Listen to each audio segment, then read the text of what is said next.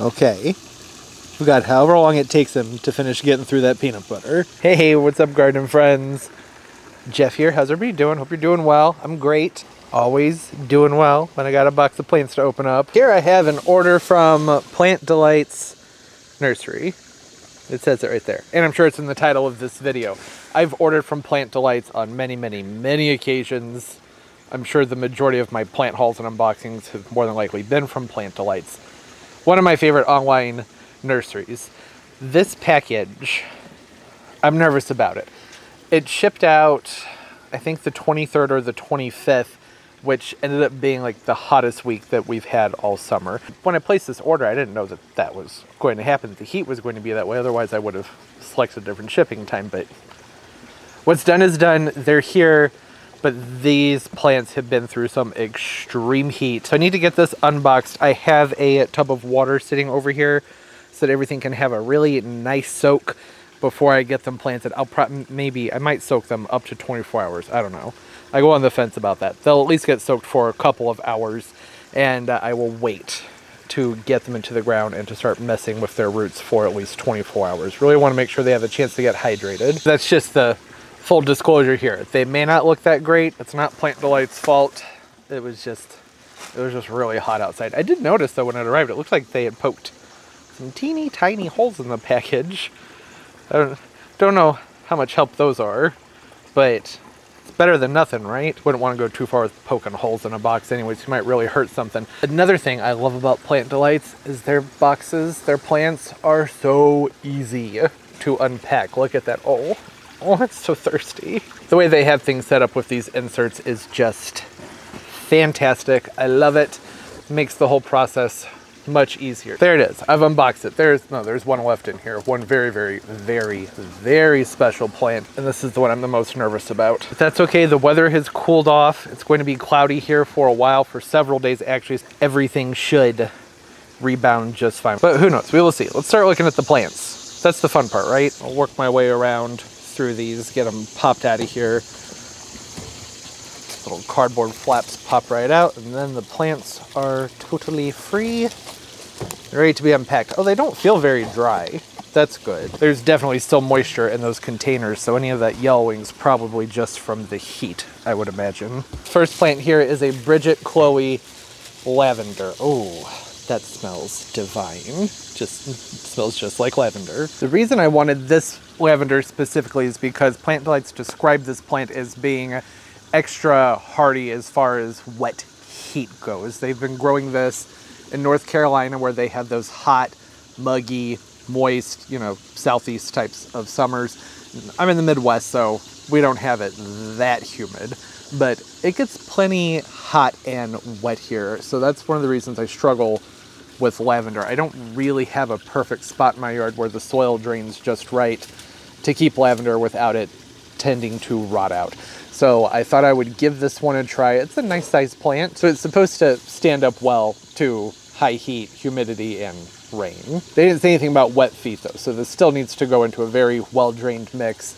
Generally, where I live, when I plant lavender, I like to make sure that the soil level is raised just a smidge above ground level. That helps prevent rot, mostly from if we have a really wet winter. Otherwise, it's a lavender. I think they said this gets 30 inches high by up to 5 feet wide. Yeah, 30 inches high by 5 feet wide. 4A to 7B is where they rate its hardiness. Yeah, apparently the Kong didn't last long. The puppy's already over here chewing on the tripod. So that's a nice, good-sized lavender. Just be growing it like a standard lavender. But lots of sun, well-drained soil, and I have to keep my fingers crossed that they don't die in the winter. Being hardy down to zone 4 should be okay, but winter's where I always lose the lavenders. Generally only when we have really cold, wet conditions in winter time. I'm talking like, below 20 degrees with lots of moisture that just hangs around for a long time. That's when I tend to lose them. And then if we have a prolonged spell during summer where it just is hot and rains and rains and rains and rains and rains, then sometimes they tend to rot out. But I'm thinking with this one, at least the summertime issue with the lavender, that won't be a problem. We'll see. I'm excited about it. It smells fantastic. Oh, this is a fun one too. I feel like the camera is not going to behave with this plant though. Are you? Maybe not. Come on. You want to focus? Kinda? This is a native. This is a bush mallow. Bush mallow, I think it's also a Bush's wine cups is another name for it. This is a very nice, sturdy native bush mallow. I don't think they're native into the St. Louis region. It's more the southwest area where the state hits and intersects with Arkansas, Kansas, and Oklahoma. That is with this specific type. These got really pretty deepish pink flowers on them that hang out above the foliage. They're hardy to zone 5, very drought tolerant. I have an area up on my hill where I keep most of my native plants, and this is going to go up there where I don't have irrigation that hits the spot. It's fairly dry, it's pretty rocky. It's not the best of soil, but I tend to leave it that way because the majority of the natives that I grow don't like a really, really rich soil. So this should fit in well up there. The Plant Delights, their description says that this will start flowering, I think they said early to midsummer, and then it will keep on flowering sporadically all the way until fall, which is great. Who doesn't love that? To have those fun, pretty pink flowers. Foliage is really cute, almost clover-esque, but not quite. Well, really, it looks more like a mallow. It's like a cross between clover and sort of an oak leaf pattern. Anyways, that doesn't matter. This will fill out, have the foliage down low, and then the flowers come up just above it. They have a nice airy texture to them. They produce a very sturdy taproot. You can see its roots from right here. You see that in there?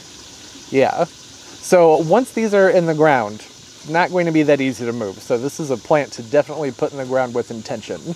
Want to make sure that it's going right where you want it. That will run and spread, but it takes time, and all you got to do is just take a sharp spade and pull the spots up where you don't want it to continue on growing. I haven't read anything about this particular bush mallow being one that spreads to a point where it gets out of control and becomes problematic, but I don't know. I haven't grown this type before, so we will see.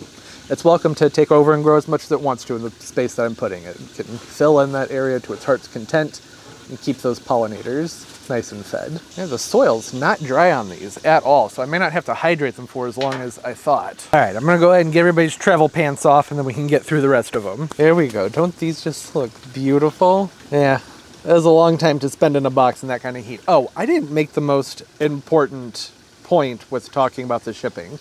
These were scheduled to be delivered on a Thursday, and I don't know what happened. They didn't get here until Sunday. So not only were they being shipped during extreme heat, they spent a longer amount of time in the boxes. There was a holdup, something with, it was either UPS or FedEx. I don't remember. I haven't looked at my invoice since they showed up, but that would account for all of this loveliness going on up there.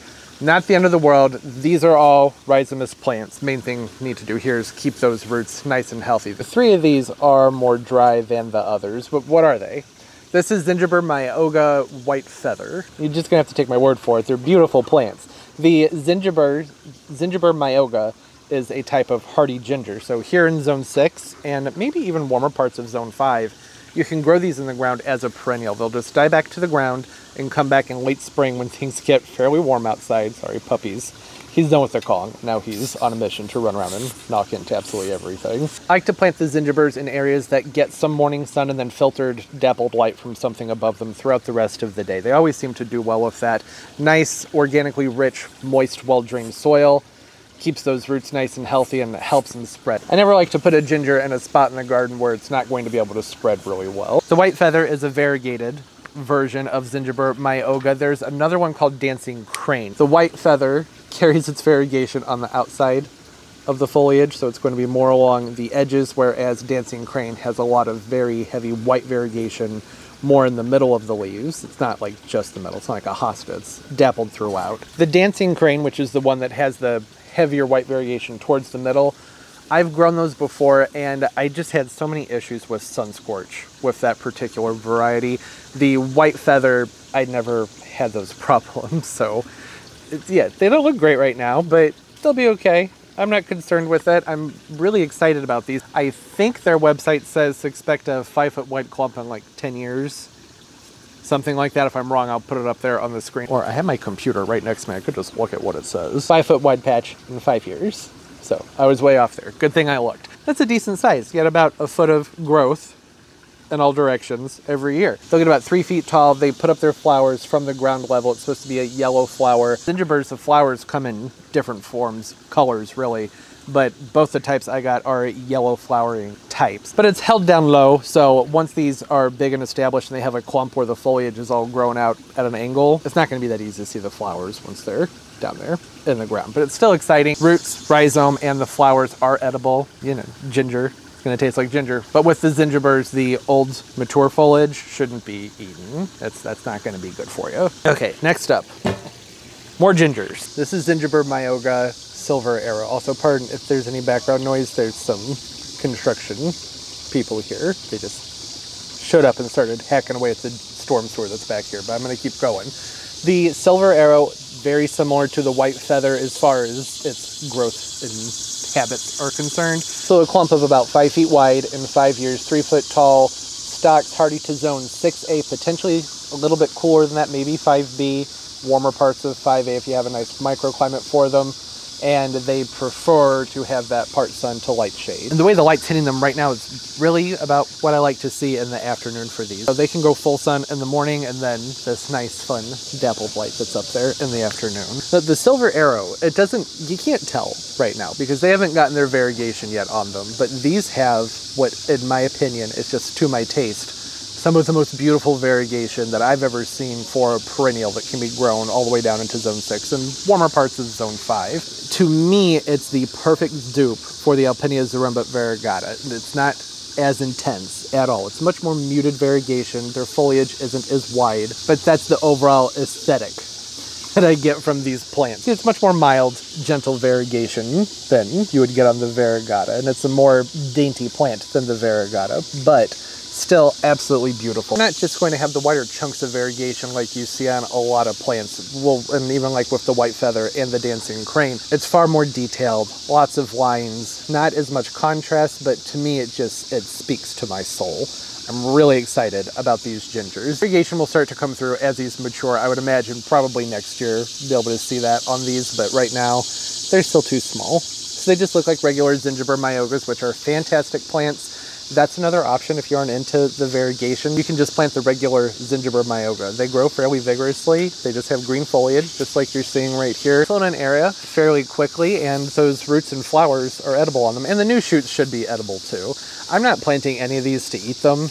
I have before in years past, but they're just so pretty. I don't really like to dig them up and start chomping away on the rhizomes, but that is certainly an option if that's something you wanted to do. If you've been around the channel since last summer, these might seem like repeats, because they are. So I did a plant lights order early June last year with the silver arrows and the white feathers, and these are to replace those plants. If you don't remember, it ended up being sick like immediately after that video, and the recovery was pretty long. So they didn't get the care that they needed. They didn't even end up getting put into the ground until like October. I had them laid out. It's a whole big long story. I had people helping me, and it's not the end of the world. I don't care. I'm just happy I was able to get a hold of some more.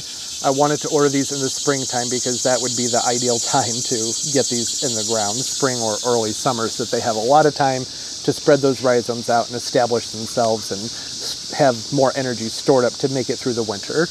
But they weren't available. So late August, still fine. Still going to have a couple of months-ish to be able to get these to, I'm not going to establish themselves in a couple of months, but it's better than nothing. So with both of these types, the silver arrow that's up here, and then I have the white feather down there in the bucket. Pardon the fan. It was in the way of the shot, so I laid it on its side. I ordered an extra of each one. So 2 of them are going to go in the ground of each variety, and then 1 of each is going to go into a nice wide shallow container where they'll get put up on drip, and then I'll store them in a very cool, dark, dry space during the winter time, and hopefully those will make it through the winter, just in case these don't. In case I'm getting them planted too late in the year, then I'll have that backup. That's the plan anyways. I used to have a huge clump of the white feather and dancing crane in the backyard. They're right in between my needle palms. They're outside of a bay window. And as the maple tree that's over there in that area grew, that just wasn't getting enough sun for them anymore. But I have a few spots down where the impatiens are, if you watch the previous garden tour, where I'm going to put some of these, and then I'm going to scatter them around in some other spots that get some nice morning sun and afternoon shade. I, of course, am planting the zingiber, the variegated varieties, because to me they have a tropical aesthetic to them. However, these also make an excellent plant for woodland type gardens because of that airy nature that you get with the foliage. Like, I mean, look at that. It's just beautiful. You know, imagine that at 3 feet tall. These leaves will get up to a foot long, up to 3 inches wide, and the way they stagger across those stalks. They really are lovely plants. So whether or not you're going for that tropical aesthetic doesn't really matter. To me, this is an excellent plant to have in your garden if that's what you're going for. But if not, they're just pretty no matter what. They fill in a space very nicely. They look lush. They just add a lot of life to whatever space you put them in because of that lushness in their growth habit. All right, that's enough about the gingers. I'm going to give these a soak. And last but not least, hopefully, this is the one I'm most nervous about. Oh, okay. I mean, it doesn't look fantastic, but it doesn't look anywhere near as bad as I was concerned it was going to after having sat in a box in the heat for a prolonged period of time. That's a relief. No, your eyes are not deceiving you. This is a hosta. Go ahead and get its travel pants off and get a better look at it. Full disclosure, I spent a lot of money on this plant. I tend to go for things that are more affordable and on clearance, particularly with houseplants, annuals, tropicals, but with perennials, sometimes I don't mind spending a little bit more if it's something that I absolutely love. Now, it might be hard to tell from the way it looks right here. I'll go ahead and pull up the webpage, read the description, because that kind of says it all. Hosta Time Traveler is a 2018 Plant Delights introduction of the sport of stitch and time that we found in 2008. Hosta Time Traveler is one of the most unique hostas we grow since each round corrugated golden leaf appears to have a pointed, wide-edge hosta leaf sewn in the middle. Since Hosta Time Traveler isn't consistently reproducible in tissue culture, we are relegated to only divisions which aren't frequent. Hosta Time Traveler isn't the most vigorous hosta we've grown, so we suggest it only be grown by experienced hosta collectors. That's why this was an expensive plant. It doesn't put up enough growth for divisions all that frequently. It doesn't sound like it has a lot of vigor in its growth, but the foliage on it is so cool, and I bet it looks even cooler when the poor thing hasn't sat in a 100-degree box for 5 days. It's all right. It's going to be okay. I'm not that concerned. The soil isn't terribly dry, but I am still going to give this a soak along with the ginger. I think that that would be a good idea. So this was one of those plants where I saw it and then I couldn't stop thinking about it. When that happens, I tend to say, okay, we'll give it 4 or 5 days. And if you're still thinking about it, go ahead and get it, as long as that's an option to go ahead and get it. And 4 or 5 days later, I was still thinking about it and obsessing over it. I am just crazy about the variegation on it. I love the shape of the foliage, how it looks like it's a really nice big heart that's somewhat crimped and pulled and tightened with the pretty variegation in the middle, surrounded by that more chartreuse, limey green on the outside. It's a plant to me that when this is in the garden, it's going to stand out. This is what I would consider an investment plant. This is a plant where I will hopefully have it for a very long time. It's going to go in the garden and stand out and hold its own with no matter what's around it, because that variegation is so intriguing. It's just so different and unique from anything I've really seen in other hostas. You know, there are tons of different hostas, but this is the only one that I've ever been like really excited about. And I cannot wait to see what this looks like when it recovers. And in the next few years, as it puts on some more growth. This isn't one that gets terribly large. I think they said it only gets 12 inches tall. It's not a huge hosta, but 12 inches tall, that's still a good enough size that foliage is going to stand out and look really pretty in the garden. And this plant really was the main reason that I placed the order. I already wanted to place the order to have the gingers and get those home. I had them in the cart for like 2 or 3 weeks, and then I saw this and I absolutely fell in love. If you ignore the bad foliage and just look at the pretty ones, I mean, come on, how cool is that? It could just be me. Maybe this just seems like a regular old hosta, nothing special about it. But for me, it was a plant I got excited about. And when you've been doing the garden stuff for so long, I don't get excited about plants all that often. I mean, I appreciate them and I love them, but it's not very often. It's like somebody asked me if I have a wish list plant. I don't really have anything that stands out as like oh, I really wish I had that. And there are some things that would be a fun plant to have, like the sealing wax palms. Those are awesome, but not ideal to grow as a house plant, so I would never grow it here. As far as perennials are concerned, oh goodness, what's going on over here? Okay, I'm speaking mostly about perennials. You know, there are only so many things that really get me going. So when I saw one that really got me excited, had to have it, and I'm happy to have it. Cannot wait to get that into the garden, watch it grow. The same with everything else that's down here. All the gingers are having a pretty good soak. and I'm going to move them into the shade. It was supposed to be cloudy all day, but the sun popped out. I'm going to pull this over into the shade. The lavender and the bush mallow, they had a good drink. I'm not planning on doing anything with these gingers until at least 24 hours have passed. They've had a chance to hydrate. Those stalks are going to be more tender if they're dehydrated, so much more prone to breaking and bruising. I want them to go into the ground with as much energy and hydration as possible. So that's what's going on there. They're going to have a good soak. The one that I reserved from each type, one of the silver arrow, one of the white feather, those will go into a nice shallow container to avoid root rot gingers or shallow rooted plants. And others will go into the ground probably with some starter fertilizer just because it's late into the year and I want to get them going. So I'll have to keep a watchful eye on this one. So anytime you use those starter fertilizers, the dogs, they go nuts. They go nuts and want to dig everything up. Compost starter fertilizer, I'll make sure the soil is nice, light, and fluffy, and in a location where it doesn't dry for an extended period of time. Want to make sure that that soil stays consistently moist and rich. And that's everything. I know, it was a lot of gingers. I'm actually surprised that these don't look worse than they do. I was really concerned how these were going to look when they showed up in the mail after the shipping delays, where I was like, okay, it's Friday, they're not here.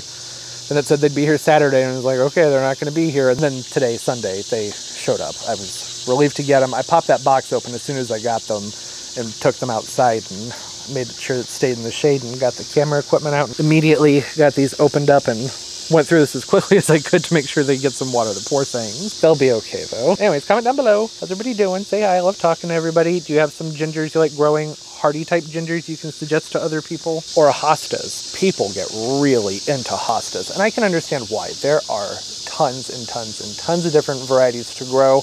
What are some of your favorites? I'm going to scoot this a little bit further into the shade and make sure that all the others are out of the sun and well watered, and I hope everybody's doing well.